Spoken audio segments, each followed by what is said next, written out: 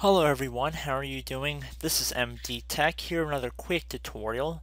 Today I'm going to show you guys how to resolve the error code related to 0x80004005.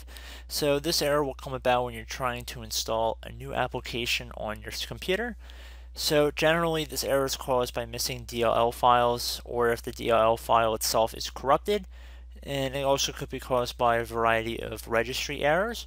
So in this brief tutorial, I'll be showing you guys how to hopefully resolve this problem.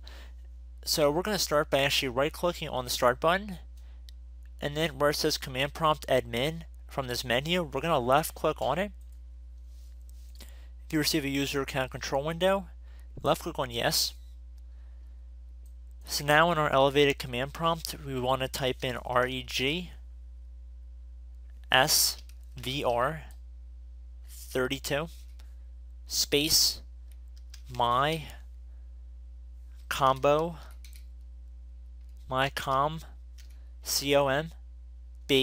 so my COM-OBJECT. So it should say reg svr32 space my com object dot dll, and then you want to hit enter on your keyboard. So if you're still getting this specific error, then you want to look up this DLL file on the internet and you want to manually download it and then run the steps again and see if that works for you guys, which it should. So I hope this brief tutorial helped you guys out, and I will catch you in the next video. Goodbye.